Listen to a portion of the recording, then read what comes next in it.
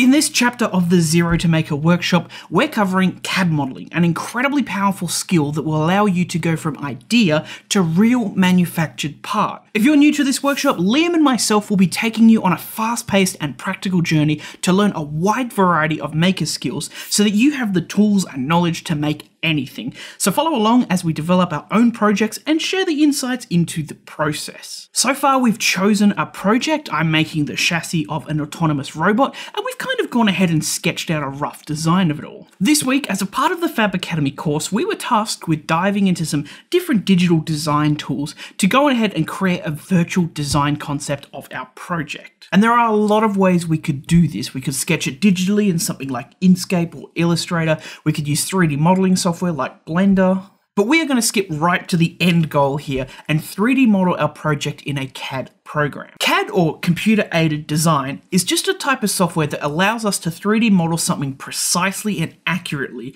Every stroke on this metaphorical canvas is exact and mathematically defined. And this type of modeling is great for making technical parts, making things like engines, glasses, bikes, robot arms, door hinges. And CAD modeling is a vitally important maker skill because it lets us take an idea or concept of something from our head, create a 3D model of it, and then we can take that model and get it 3D printed or make it with a laser cutter or CNC machine. It's just very easy to take that model and get it manufactured and in the real world. So this week we're just going to dive into some CAD modelling basics and show you how I went from robot concept in my head to a digital model that is nearly ready to start 3D printing. There are a wealth of CAD programs out there. You might have heard of FreeCAD, AutoCAD, or Fusion 360, but we will be using Onshape. Now they all kind of behave pretty much the same, so if you learn how to use one, you're actually learning how to use them all. But Onshape is going to be our go-to because it's free and you can use it in your browser, which is fantastic. You will need to create an account to use it though, and if you're a student, it is definitely worth setting up a student account. You get a whole bunch of little extra bells and whistles to use. Alright, I've created my account and I've just opened Onshape for the first time. You're probably not going to have all your projects here, but let's create a new one at the top here. Sweet, we're just going to call this Leo Test 2. And it should open. And we're now greeted with our modeling studio. At the top here, we have all the different tools that we can use. On the side here, we have the parts history tree. And then we've got these planes in the middle where we're actually going to start modeling things off of. First things first, camera controls. If you simply right click, you can rotate around your part. And if you middle mouse click, you can drag your part and pan around it. And at the top right, we also have some more view controls. If we click on this, for example, it puts us nice and square on with whatever we're looking at. And we can rotate this way a bit, we could look at it from this angle, we could look at it from the top angle, and this is going to come very handy in a future step. So there's really only 3 major steps to modeling something, and we're going to go over just a quick demo now, and then we're going to go and actually build part of the robot, and then build it all up. The first thing we're going to do is we're going to create a sketch, and we're just going to go up to the sketch button, and now we're going to select a plane or something to sketch off of, and that's where we're going to select one of these planes here. This is not your part, it won't show up as a part of your model. It's just something that we can draw and build things off of. Now, whenever you start sketching, it's usually a good idea to use this top camera control here to bring yourself nice and square on with what you're drawing, because drawing at an angle is often very tricky. Now, we have a whole bunch of different drawing tools up here for lines, squares, circles, arcs, different polygons, stuff like that. But for now, we're just going to draw a really simple square. So we can do so with that. And as you can see, we have these little boxes pop up, and that's how we're actually going to define the dimensions of our shape. So when that pops up, we can just punch in the number we want, or we can go and dimension it later with the dimension tool up here. So we can just click on that, click on the line we want to specify, and then I can just say I want that to be 80 millimeters. Sweet, we've made our sketch, and now the next step is to extrude it. So I'm just going to tick that, yeah, we're done with the sketch, and now I can select the shape that we've just made and go up here and extrude it, and this is going to turn it into a 3D object. And a lot of these tools will have this little box up here that pops up, and this is where you can change the direction, how deep you want it, and how big you want it to extrude out. There's a whole bunch of tools here that you can use. But for now, we're just going to specify we want it to be 50 mils. This is just arbitrary for a learning demo. Now we've got a 3D shape, we can modify it if we want. And there is a whole bunch of tools up here that we can use. A very common one that you'll be using is the chamfer and the round one, or the fillet here. We can click chamfer, and then it comes up and it says we need to select what we want to chamfer off. I'm just going to select this edge, and as you can see, we get this nice little 45-degree cut into it. And you can change how much you want it to cut into it. And it's a very similar process to make a round on the end, just like so. You can also just drag it there if it pops up. And those are the 3 basic steps, and we can keep repeating them over and over in any order to build what we want. So for example, I could now choose this surface and produce a sketch on here. I might make a circle on there, cool, and then I might extrude it, or I could cut into the object and remove something from the object like so. Now on the left hand side here, we've got a history of everything that we've done, and you can actually go back and delete or change whatever you want on the fly. For example, I could go back to Sketch 2 and I could grab the dimension tool and make that circle 40 millimeters bigger. Let's make it a bit bigger.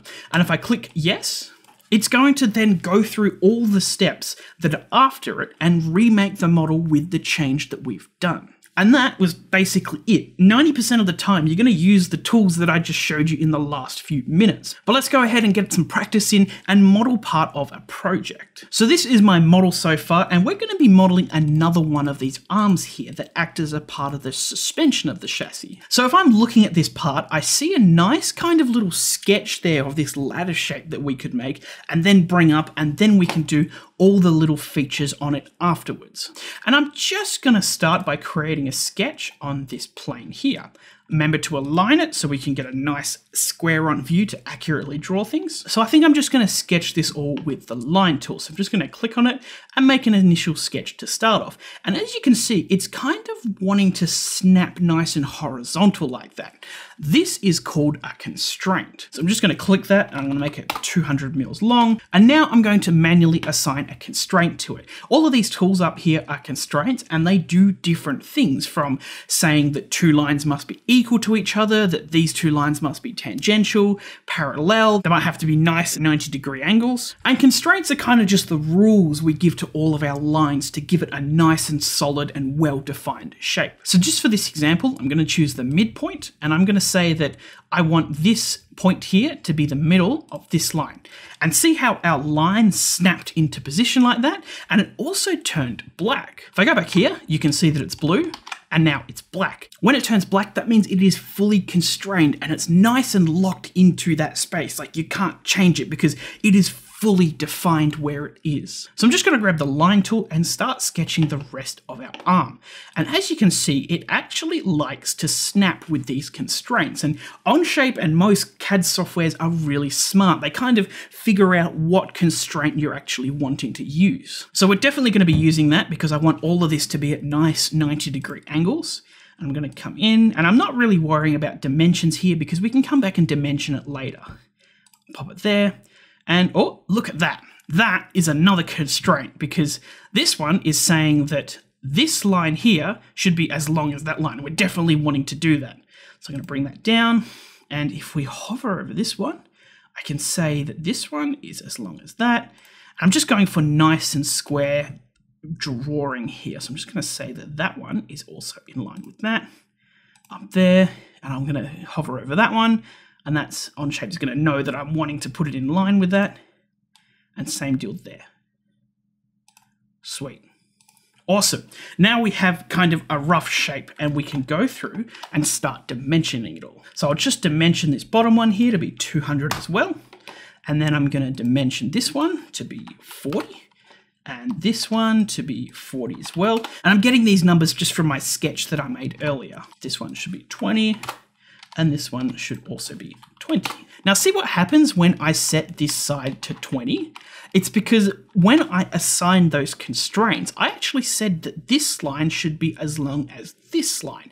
And if I adjust one of them, the other one should change automatically to adjust. And this one is 80 millimeters. Sweet, and see how that one also changed. Awesome, and that is our shape nice and modeled up. Now, if I dimension this one to be, say, 30 millimeters, I have done something called over-constrained the model, because I said this line is 40 and this line is 30, and they're meant to be the same size. So OnShape goes, what are you doing? And it makes it red, which means we've over-constrained it. And this is a very common thing for beginners to accidentally do. It's kind of one of the learning curves in CAD. So if you ever run into this, you've over-defined your sketch and you'll need to go back and figure out what you've done. So now I want to put a box right smack bang in the middle here. So I can select the rectangular tool. And if I hover over this line here, you can see that the middle point pops up. And if I drag across, you can see that the dotted line now lets me put it in the middle. And this top one here also does that. So I can hover over and then make the box there. And as you can see, it also wants to line up to there, but we're just going to click there from now. And this is just another example of OnShape being really helpful with its constraints. Now I could dimension this side to be 80 mils like so, or another way I could do that is I could go back, Control Z that back, and I can use the equals to set this line to the same size as this line. And this means that now if I change that one, they both change as well. And then I'm just going to set this top line to 75 mil, which was on my sketch. And that is our sketch done. So I'm going to hit finish. And now we can see we've just created that 2D shape there. I can then go ahead and select it and then come up to extrude. And then we're going to extrude it to a depth of 20 millimeters, like so. Sweet. And now we have something that's starting to resemble our part. I think the next thing we'll do is make this hole on the side, and it's actually on both sides like so. So we'll come to here, and then we're going to actually put a sketch on the side of our part like so. Click it, and then hit sketch. Make it nice and front on.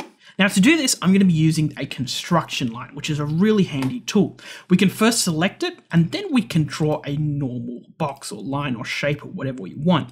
And see how these lines are dotted? They're not actually part of the shape that we can use to extrude up. They're kind of just like a reference line that we can use. So I'm going to go here and choose not the center point rectangle, just this rectangle.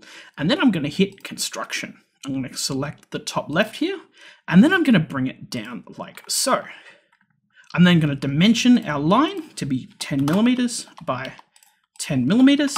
And then I'm going to select circle, and this is going to be a normal line here. And I want this to be 6 millimeters. And so what these construction lines have now done is I can now change the positioning of this circle. If I just randomly clicked and placed it, it's not going to be defined very accurately where it is. I'm just going to do the same on the other side. I'm going to create a rectangle as a construction line and make it 10 by 10 millimeters. Then draw a 6 millimeter circle on it.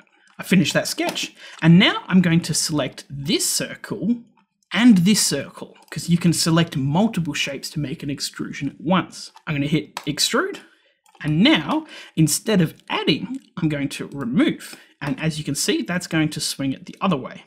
And I can drag this out and cut a hole all the way through like so.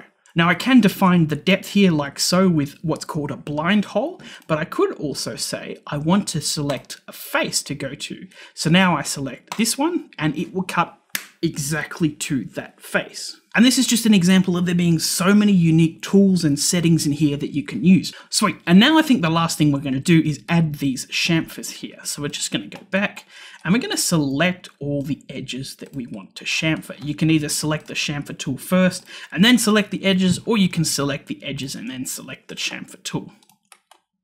And select the tool up here.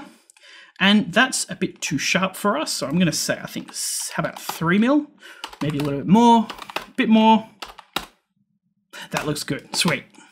And now that is our part all nice and modeled up. And all we would do is we would keep creating more and more parts to build up our assembly. So I just sketched out this profile of this aluminium bar here. Sweet. And then I made another one of it. And then I made this sketch around the bar. I extruded it out.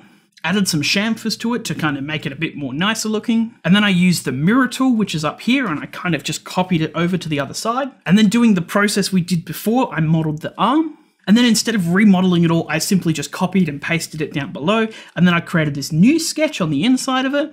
extruded that out, then made some more sketches on it, and I just kept repeating this process over and over till I had a mock-up of my project. Now, something definitely worth knowing about, you might not use it all the time, but for projects like this you definitely will, is the assembly studio. So we've been making something in the parts studio, and you kind of make all the individual different parts of your project, and then you take them and put them all together. And this is done in the assembly studio. So instead of modeling each part another 4 times, I just copied them over like so. We're not going to be covering it in this video. This is just about learning how to model your parts, because that's the important step for getting them printed or laser cut or CNC routed. But in the assembly studio, you can also go ahead and put joints on your project.